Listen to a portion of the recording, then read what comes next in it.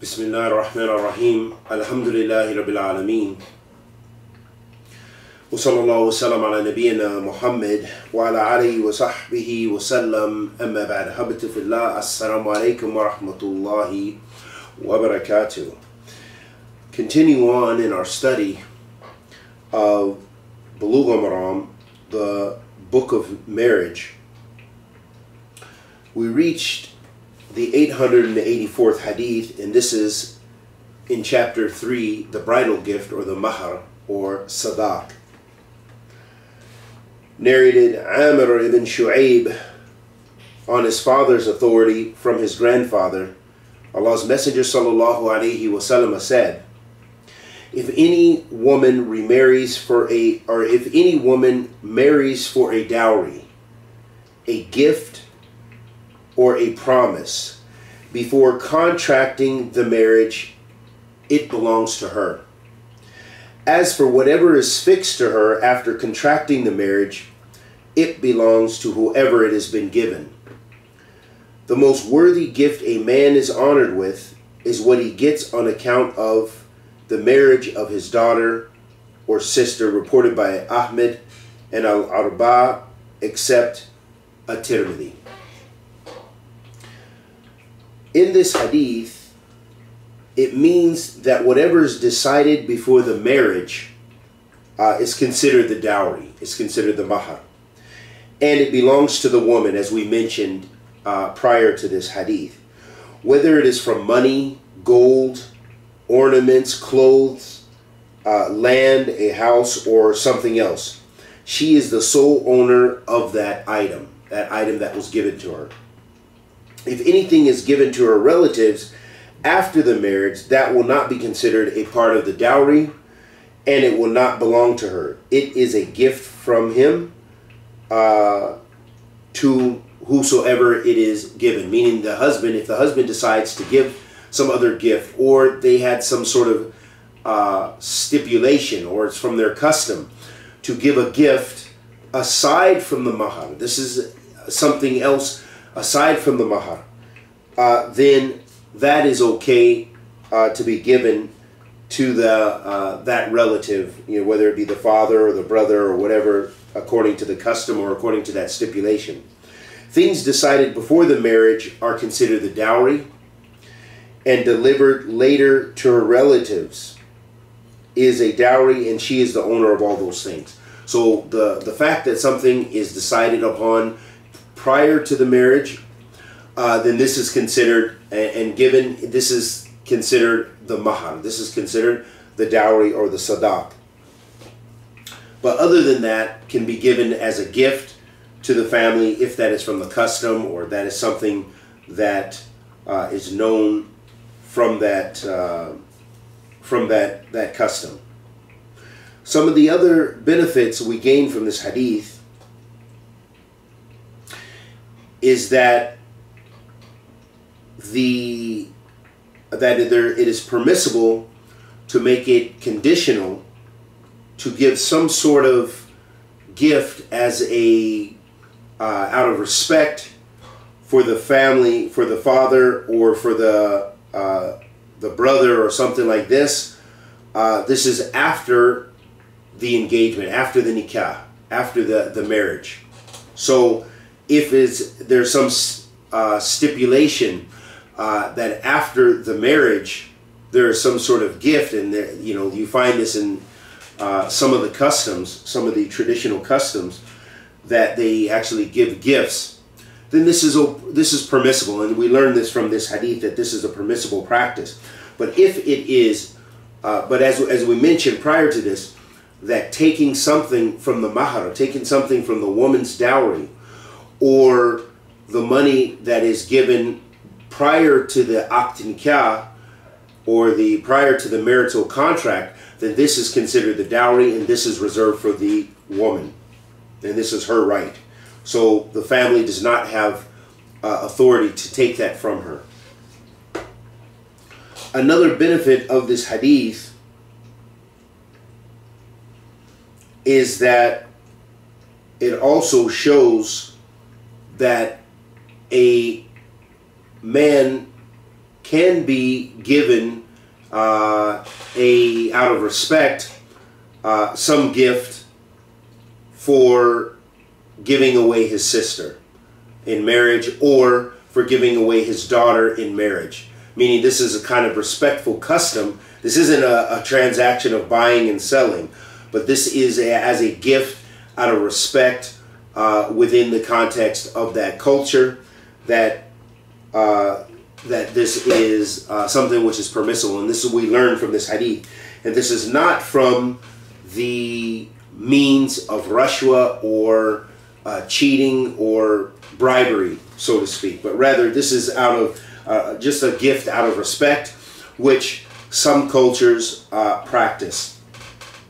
Another benefit of this hadith is this hadith also illustrates for us that the sadaq or the mahar, that it's permissible to be a small amount or a large amount. And we already mentioned that the Prophet ﷺ said, and this is from his authentic sunnah, that the best mahar is the one of the lesser amount, meaning to not make it a burden, but something which is reasonable and maybe not high in value, to not make a burden upon the suitor. But it is permissible, of course, if they have agreed upon that the mahar can be a lot or it can be a small amount. Moving on to the next hadith, narrated Al-Alqama on the authority, or Alqama on the authority of Ibn Mas'ud radiyallahu ta'ala anhu. He was asked about a man who had married a woman and had not fixed a dowry for her, and he did not consummate the marriage with her till he died. Ibn Mas'ud radiyallahu ta'ala anhu replied, she should receive a dowry similar to what the women of her community receive, without decrease or increase. She must observe the iddah period of waiting before remarrying and is entitled to a share of the inheritance. Then he got up and said, Allah's Messenger entitled the inheritance. Ma'qul ibn Sinan al-Ashja'i then got up and said, Allah's Messenger sallallahu alayhi wasallam ruled the same as your ruling regarding Birwa, daughter of Washab, a woman of our tribe. Ibn Mas'ud was delighted with it, reported by Ahmed and Al-Arba. Tirmidhi graded it as Sahih or authentic, while a group of Hadith scholars graded it as Hasan. In this Hadith, the Hadith of Alqama radiyallahu ta'ala anhu, on Ibn Mas'ud radiyallahu ta'ala anhu, we find many or several benefits of this hadith, and one of the benefits of this hadith is the fadila, or the greatness of Abdullah bin Mas'ud radiyallahu ta'ala anhu.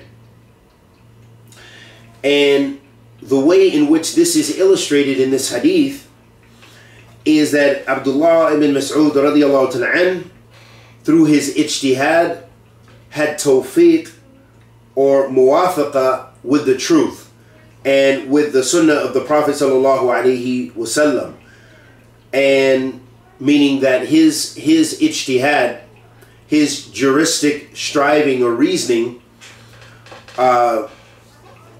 was in agreement with the sunnah of the Prophet sallallahu alaihi wasallam, with the correct view. So that means he was rewarded with two views, because he was from Ahl Ijtihad. He was a Sahabi Jalil who had ilm wa fiqh, and in his Ijtihad, because maybe he was not aware of the actual statement or ruling of the Prophet sallallahu alaihi wasallam, and he made Ijtihad in this issue. So this shows us the permissibility of Ijtihad as well. And the way in this relates to the benefit and greatness of Abdullah bin Mas'ud is that through his ijtihad was in accordance with the with the sunnah of the Prophet sallallahu alaihi wasallam and the truth. And this shows that this was a ni'mah, or a blessing of Allah subhanahu wa ta'ala upon Abdullah ibn Mas'ud.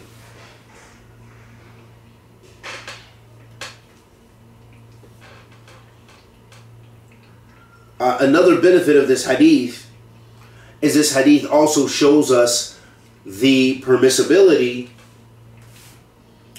of becoming happy with regards to being in accordance, making a ruling in accordance with the truth. That this is permissible, and this is not has nothing to do with arrogance or a lack of shyness or a lack of anything else, but rather this is showing the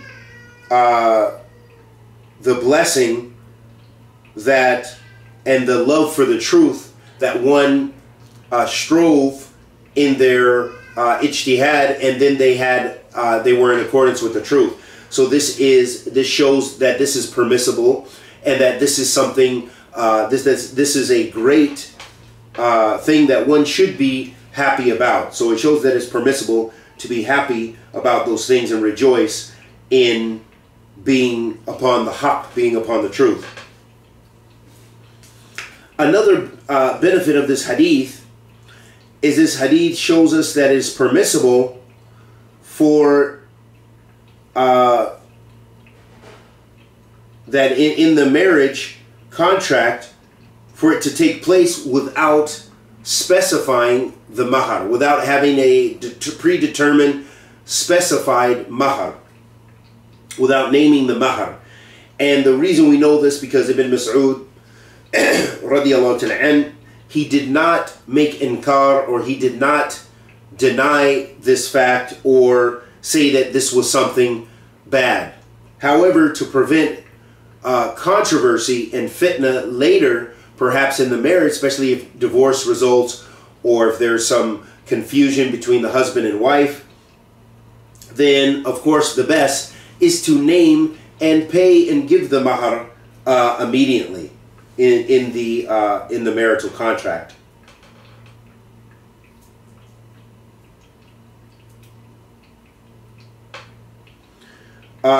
Another benefit of this hadith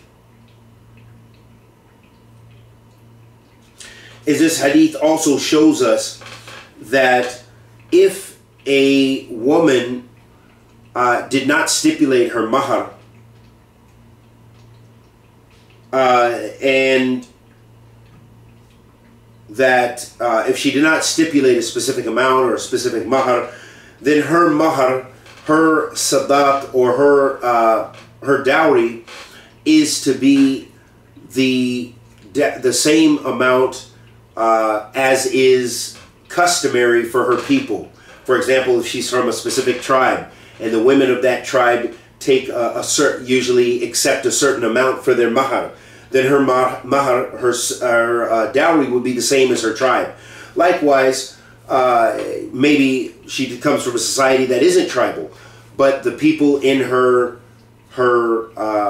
custom, according to her custom, they usually take a certain amount or take a certain gift. Then her gift would be in accordance with that. Or she has sisters, and her sisters have married, and their gift or their mahar was related to a certain amount, or there's some sort of average amongst her sisters, then that would be the case.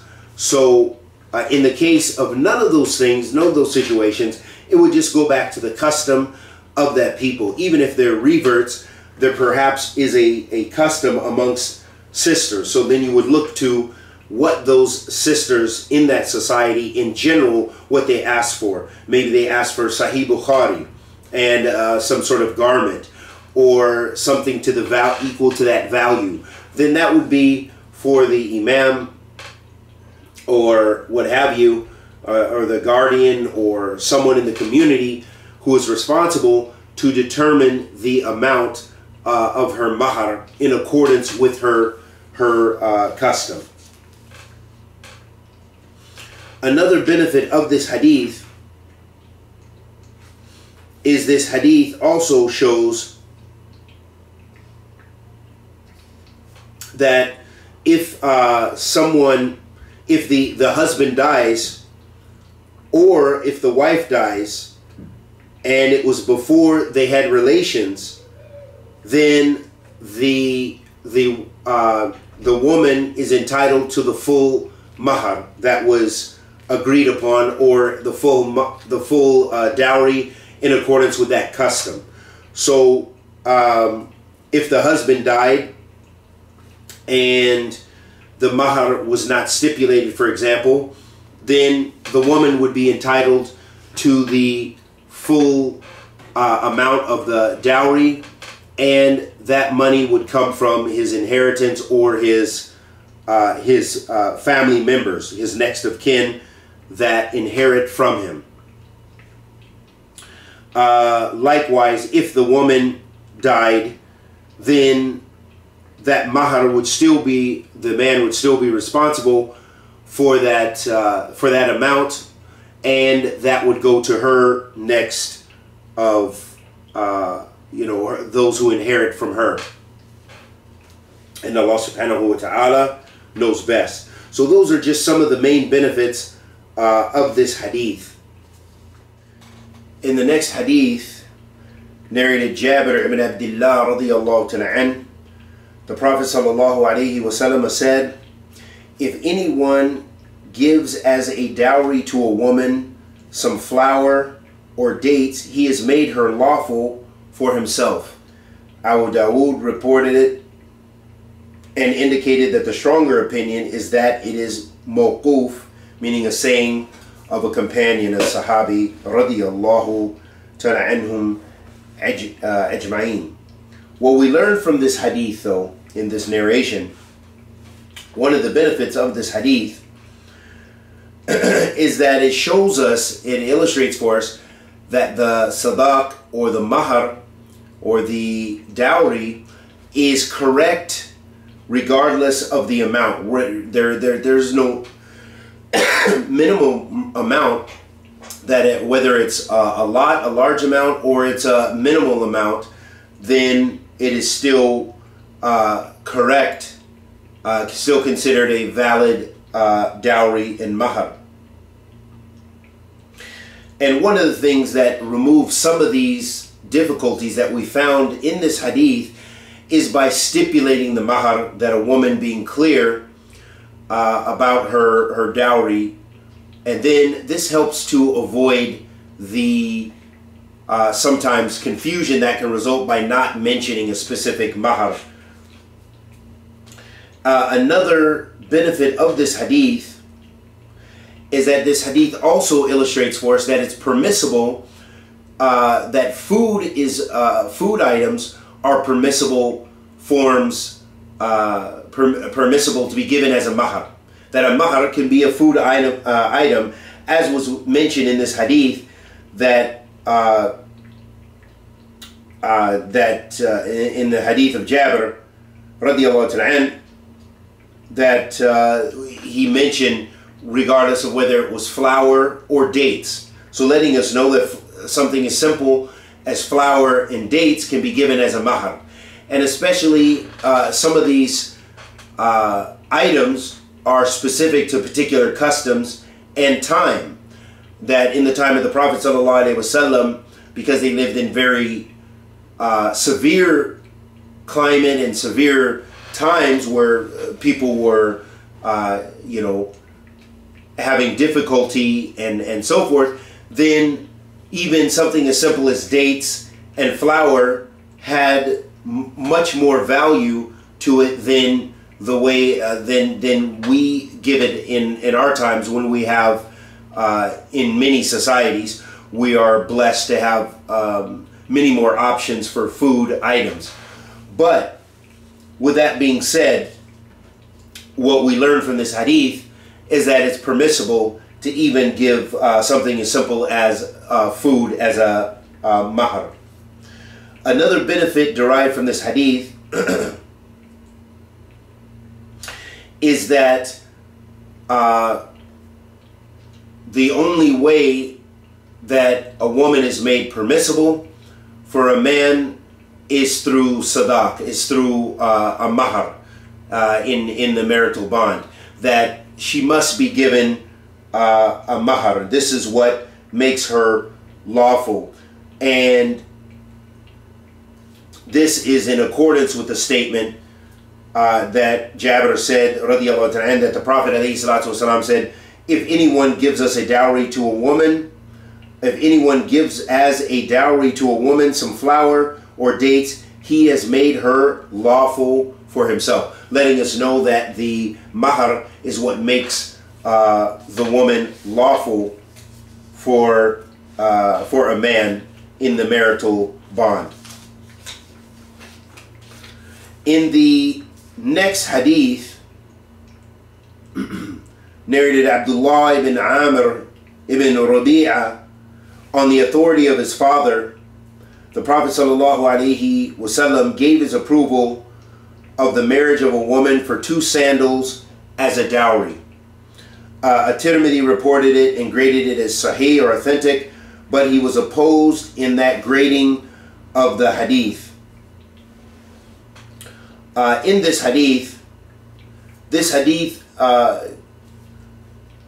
clarifies the permissibility of giving something simple as a gift for a mahar.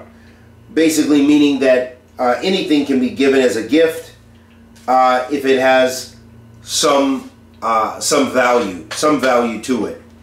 And the value can be even something minimal, but it's still something valuable. And as we mentioned, that contextualizing these ahadith, to realize that maybe for yourself or in your custom, something simple like sandals would not have a lot of value, but maybe in another custom, this may have great value.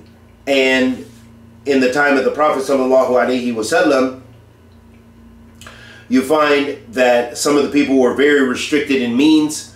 Some of the Sahaba radiallahu ta'ala were very, very poor, and that they didn't have much of anything. So even just simply the pair of sandals carried value for them.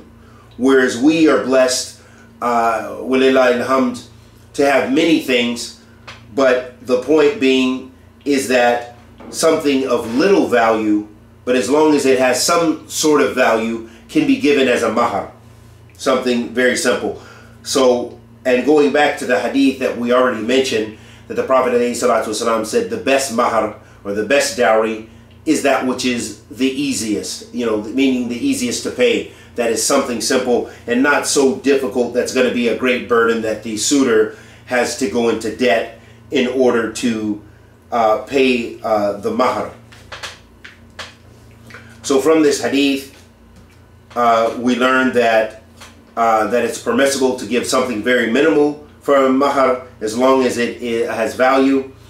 And likewise, we learn from this hadith, or a benefit of this hadith, is that if the Prophet ﷺ, and this points out a very important principle regarding the Sunnah, that if the Prophet ﷺ agreed to something or accepted something, allowed for something to take place in his presence, then this is something that you can use as evidence for its permissibility. You can make istidlal of that thing. And in this situation, that the Prophet ﷺ agreed and allowed for something as simple as sandals to be given as a mahar, so therefore you can make istidlal of that to say that it is permissible to give something as simple as sandals as a dowry, and that is sufficient.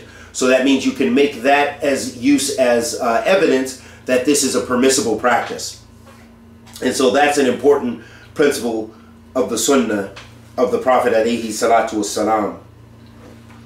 In the next hadith, narrated Sahl ibn Sa'ad radiallahu ta'ala, the Prophet sallallahu alayhi wasallam married a man to a woman for a dowry of an iron ring. Al-Hakim reported it. It is a portion of a long hadith proceeding in the beginning of the book of marriage that we already mentioned.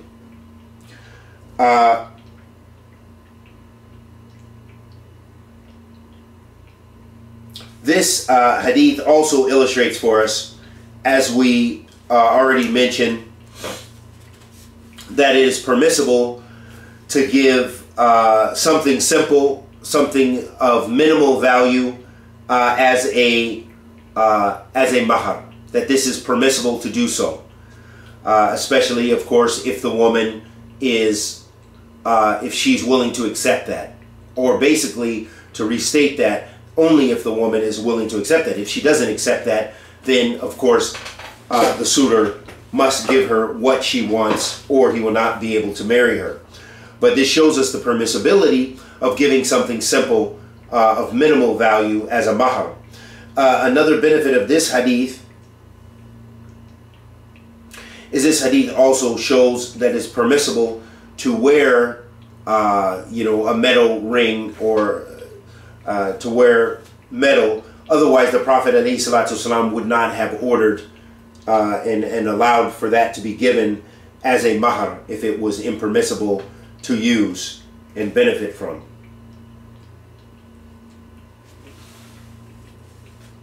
In the next hadith, narrated Ali radiallahu ta'ala, the dowry should not be less than 10 dirhams. Ad-Daraqutni reported it as mawquf, a saying of a companion, meaning the saying of Ali radiallahu ta'ala. Also, there is a defect in its chain of narrators. So this is a weak hadith, so it doesn't carry a hukum, and it goes against all the other ahadith that we've mentioned that have shown that there is no minimal amount to be given as a mahar, nor a maximum amount. However, we should not be extravagant, and of course it should not be something which is insulting. And this again is in accordance with the determination of the woman who is being proposed to, that this is her right, this is her choice, whatever she decides as her mahar, and that is her haq, and it belongs to her, as we mentioned prior to this hadith. In the next hadith, narrated Uqba ibn Amr radiallahu ta'ala, Allah's Messenger sallallahu alayhi wa sallam said, the best dowry is that which is most easy. Abu Dawood reported it, and Al-Hakam graded it as authentic or sahih. This hadith shows us, as the Prophet ﷺ said, khayr sadaq, that the best of mahars, the best of the dowry is that, or the best dowry is that which is most easy, meaning most easy upon the man for him to pay, making it not a difficult burden upon him, that he should not be going into debt and so forth. And again, this also, there is a, in relation, the Prophet ﷺ said, khayr sadaq aysarahu, that the best dowry is the easiest, the easiest one to pay. And so this also is relative to particular customs and to particular individuals, meaning that if someone has been endowed with a lot of wealth by the fadl of Allah subhanahu wa ta'ala, the grace and mercy and blessing of Allah subhanahu wa ta'ala in His favor, that they have an easier time to pay, they can afford to pay a higher mahar. So for example, if a woman were to say, for example in America, where we deal with dollars, and if she said, I want for my mahar $20,000, for example, for a very wealthy man, that is very little. That's nothing for him. That's very easy for him to pay, and so that's not something which would be a great burden. He doesn't have to take a loan. He doesn't have to take anything. He can probably simply go to his bank or whatever the case may be and bring out the cash, and there's no difficulty for him. But for the average Muslim in America, that would probably be burdensome. That would be, in fact, it would be a great burden. In fact, I know for many reverts who are new to the religion, that relative to their situation, many of them, more often than not, are not wealthy people. Okay, they're average people, and sometimes less than average as far as their income. They're from the lower income bracket. So for them, and often what tends to be the custom in my experience, as I've seen people given the given the Quran, given Sahih al-Bukhari, women have demanded that, or demanded just simply one outfit, a garment. You know, not even gold or something, because it is not tend to be from their custom. However, relative to the custom, maybe someone from a more traditional family, for example, you find amongst Somalis or Pakistanis in America, that they will, because they have their traditional societies, and if they are not very religious people often, and they're just from the average Muslim, and what I mean by religious, they're not studied and studying the religion and so forth, but maybe they practice, maybe they pray and things like this, but they tend to be tied to their traditions quite a bit. Then for them, gold is very important. Then perhaps it will be gold and maybe $5,000. You know, it just depends on the custom of the people and so forth. And so then you would have to look to see the particular suitor, is that a great burden for him, or is that something that those families already prepare for that? Those families often in tribal societies and customs, they're often already prepared. They know for them when they get married, it's a very big deal, and so they've been preparing for it for years perhaps. So they've already saved a certain amount of money, or they know that it's going to require a certain amount of money, and the family's already willing to help. So they've already got a chest of gold for the woman, or something like this, or a few $1,000s plus gold and plus this, and furniture for the home, or whatever the case may be. So this is also relative. However, going back to the sunnah of the Messenger of Allah sallallahu alaihi wasallam, which this hadith is emphasizing, that to make it easy upon the suitor. So if those customs are easy upon the suitor, then of course that would be in accordance with the sunnah of the Messenger of Allah sallallahu alaihi wasallam. If the suitor is someone of you know, they're a wealthy individual and they can afford that, then that would not be something which is burdensome upon them.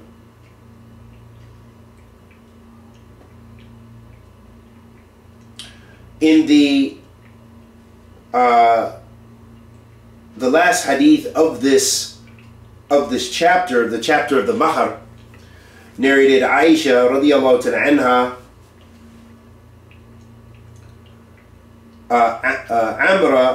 Amra radiyallahu ta'ala anha, the daughter of Al-Ju'an,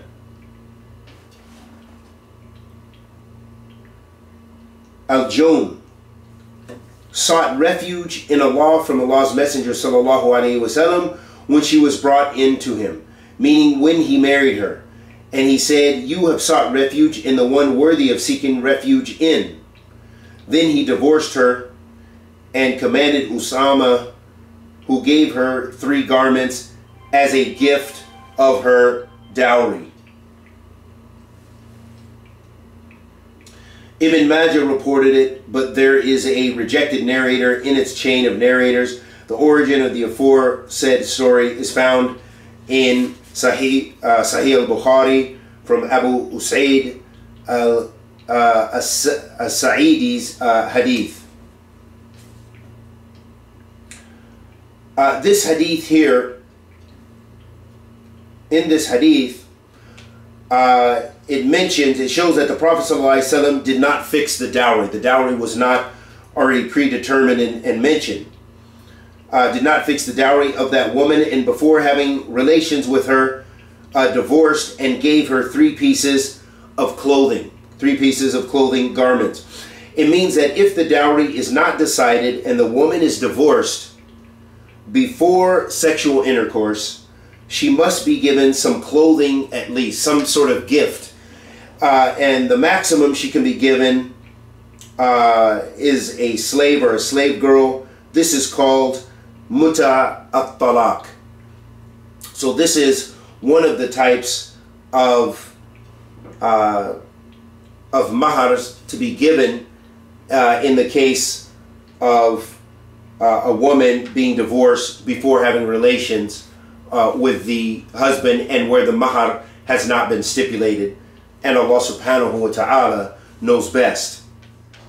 Bab al-Walima. So the walima, or the wedding celebration, is something which helps to distinguish and advertise that people are joined in the marital bond. So this is something which is a very important sign that people are rejoicing and coming together in the bond of marriage. So this is a very important celebration, which is a legislated mashru' legislation in Islam. The word walima is derived from the word walm, which means to join, because the husband and the wife have united. So to join, this is in its literal sense, and of course this is a reference and used to denote that the marital bond has taken place between the husband and the wife.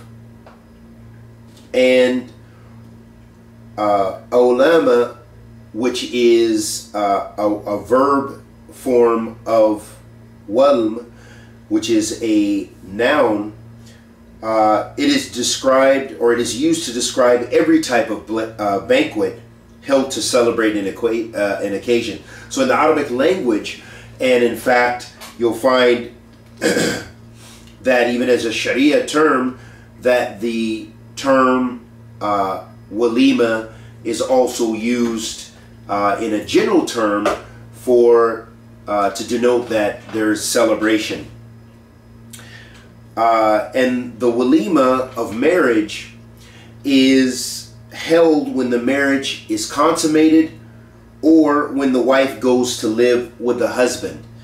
And we see that in different customs there tends to be a variant of practices, and this is what is considered mashru', or in accordance with the sunnah of the Prophet sallallahu alaihi wasallam.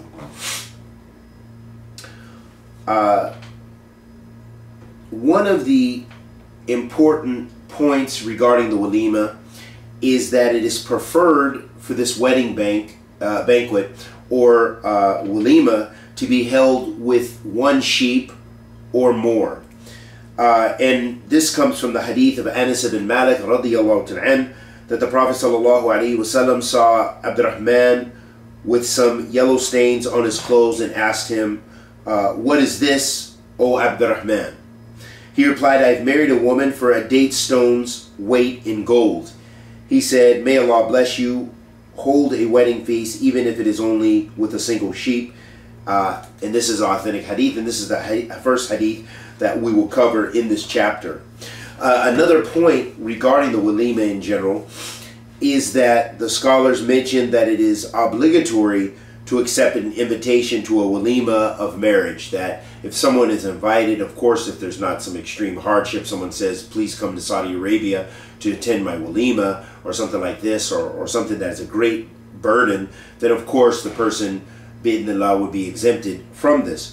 But however, the scholars, they mention that it is an obligation to accept this invitation and strive your utmost to attend the marriage celebration, the marriage banquet. And this comes from the hadith of Abdullah ibn Umar radiyallahu ta'ala, that he said, the Messenger of Allah sallallahu alaihi wasallam said, "If any one of you is invited to a walima, let him attend it." This is an authentic hadith. Also, it was reported on Abu Hurairah radiyallahu ta'ala as well, that he said, the Messenger of Allah sallallahu alaihi wasallam said, "If any one of you is invited, let him accept, and if he is fasting, he should pray in order to bless the inmates of the house, or the people who live in the house. And if he is not fasting, he should eat." This is an authentic hadith as well. So those are just some important points regarding the wedding banquet. And you know, the first being that that is mashru', of course, to have recommended to have a walima, and that it is preferred to have this walima with one sheep or more. And the second main point to consider is that if one is invited to attend a walima, to attend a celebration, then they should attend it. So Bab, or chapter 4, Bab al-Walima, the chapter of the wedding feast. And the first hadith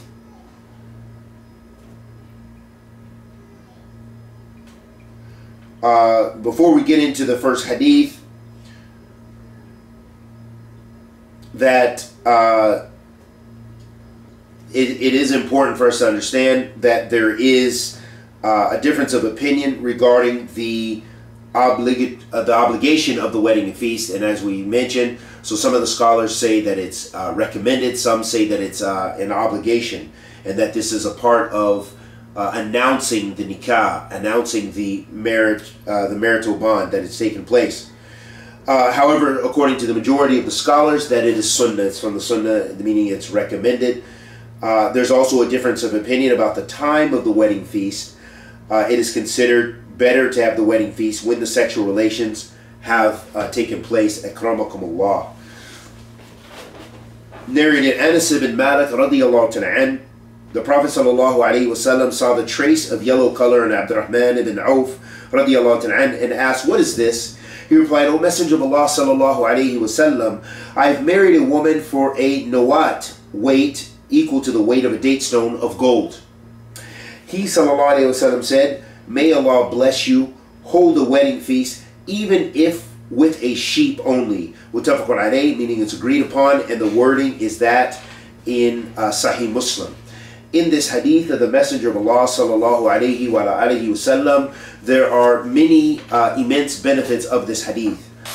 One of the first benefits we gain from this hadith of the Prophet ﷺ is it shows that the Prophet ﷺ gave great importance to, in considering his companions, radiyallahu ta'ala anhum ajma'in, that he paid attention to them. And so this shows that it is from the qualities of leadership to have to pay attention and give importance to your flock, and give importance to those who you are in charge over, whether it be the leader of a country, whether it be the leader of a company, or whether it be the leader of a household.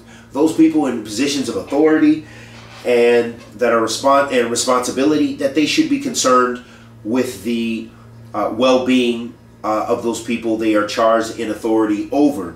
And this is in accordance with the sunnah of the Prophet ﷺ and the way he was with his companions, radiyallahu ta'ala anhum ajma'in. And what shows this and illustrates this for us is that the Prophet ﷺ used to ask about the status and the well-being of his companions, radiyallahu ta'ala anhum ajma'in.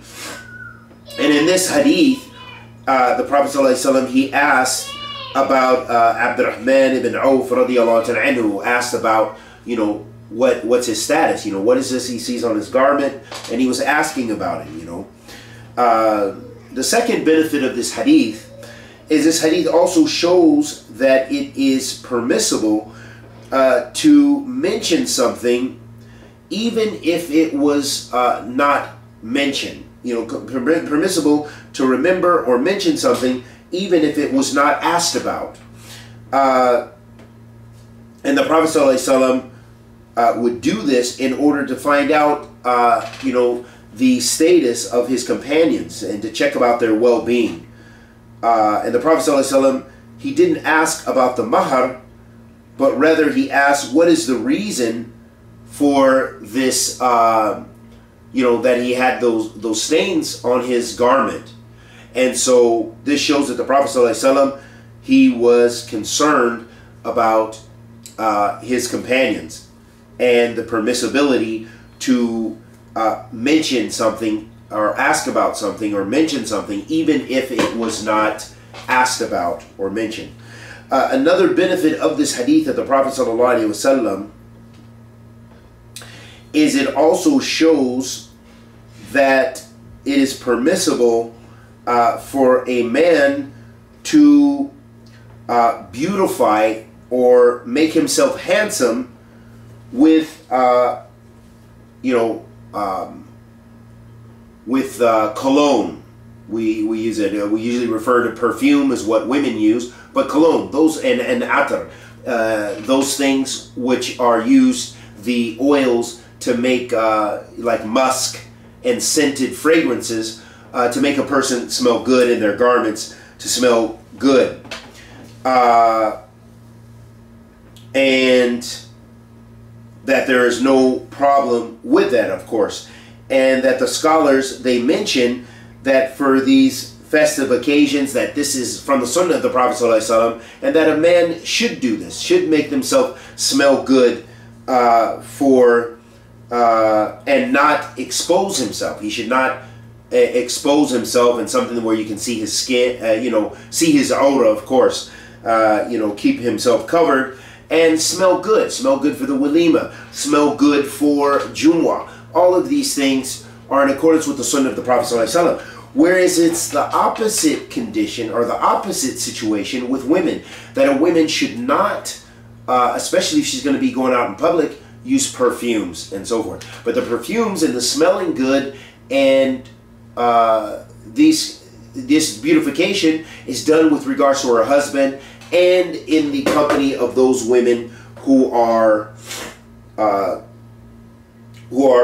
it's permissible to see her like that, you know, and to see her exposed and beautifying herself excessively, you know, wherever in those situations where there will not be fitna and so forth. So a woman in that situation, she can also, you know, expose herself to a degree that she is not exposing, of course, her private parts and things like this, but, you know, she can wear garments that show her beautification, you know, for walimas and things like this around other women, and where it might even be exposing some of her skin, her hands, her arms, things like this, and so on and so forth. That this is, you know, permissible to beautify herself, whereas the man would not expose his skin and not expose himself excessively. And another benefit of this hadith is that it is a part of the custom, from the custom of Islam, Islamic custom, in fact, that, and of course Islamic custom stems from the Sunnah of the Prophet ﷺ. That's what we consider Islamic custom, true Islamic custom, not just customs that the Muslims have developed or taken from their ways prior to Islam, but true Islamic custom is that what the Prophet ﷺ practiced. And so from the Sunnah and from the Islamic ada or custom is to wear for men to and during the time of marriage to wear things which make you smell good, to use perfumes, to use colognes or atar and scents to make yourself you know, smell good for this great and righteous celebration and occasion. And likewise, this for the women, of course, on that special occasion when she's with her husband, that she should try to smell good and beautify herself. Another benefit of this hadith is this hadith also shows us that it's mashru' or legislated to supplicate for the married couple and to supplicate for them with barakah, to ask that Allah subhanahu wa ta'ala blesses them. And the Prophet ﷺ said, فَبَارَكَ اللَّهُ لَكَ, and may Allah bless you. May Allah subhanahu wa ta'ala bless you, or give you blessings in this uniting, you know, in this marital bond. And this barakah, this is a supplication for immense goodness for someone, and that the goodness and the abwab, or the means and ways of goodness, are immense, and there are many paths of goodness. So the one who supplicates for the barakah, they are supplicating to Allah subhanahu wa ta'ala, asking that He blesses the people who have just been married, gives them the blessings and in the blessings from the various ways in which Allah subhanahu wa ta'ala bestows blessings upon his servants. And another benefit of this hadith is this hadith also illustrates for us that it is permissible to supplicate with a shortened supplication, meaning there's no hardship in it. It's much better to memorize the sunnahs and to memorize the supplications of the Prophet ﷺ from his authentic sunnah, that this is the best. However, if someone shortens, maybe they didn't memorize or what have you, that this bab is wasi', that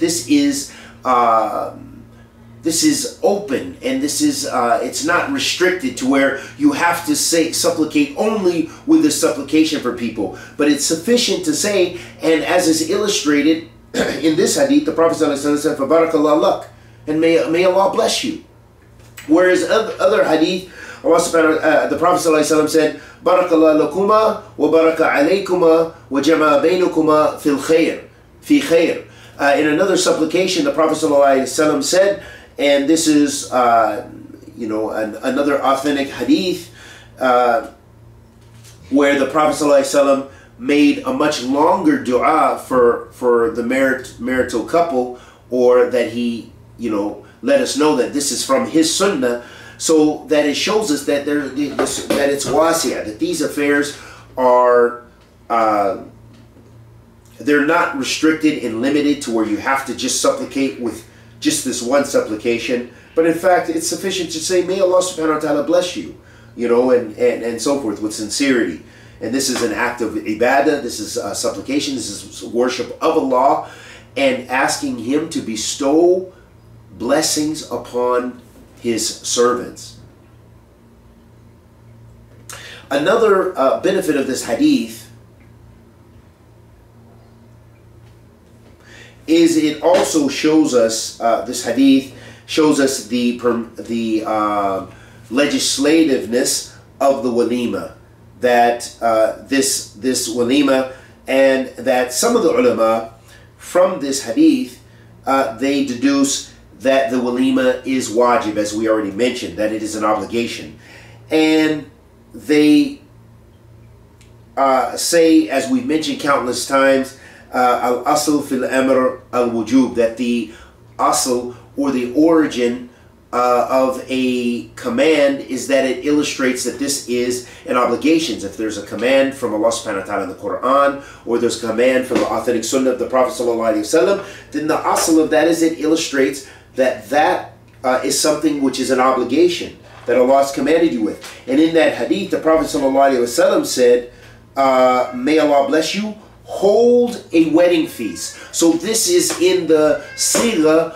or in the way of a command, in the imperative form. The Prophet ﷺ said, hold a feast. So from this statement in the hadith, some of the scholars deduce that it is an obligation to have the walima. However, some of the scholars mention that this obligation is in accordance with the ability of a person, meaning that some people are poor. They don't really have much to have a walima. So in this case, this will be a burden on them. They can't afford that, to have a walima. And some people are blessed with something greater. So, this depends upon the person, and Allah subhanahu wa ta'ala knows best. Another benefit of this hadith is it shows that the Sharia and that the Muslims should be concerned with, the Sharia is concerned with, announcing the marital bond, that this celebration, this marriage is being announced, that this is from the Sharia, this is mashru', and the Sharia makes that apparent, and likewise the Muslims should be concerned with that, and also making the marital bond apparent. Another benefit of this hadith is that it shows from this hadith what it can be deduced, that the minimal for a person who has the means, or a person who's wealthy, or at least has the means, and it's not a burden on them to have a walima, that the minimum that they should do is have a, have one sheep, for that occasion. And that is for the person who has the means. For someone who is wealthy. For someone who is wealthy, the minimum they should do is have one sheep. And those are just some of the benefits that the scholars have mentioned in regards to that hadith.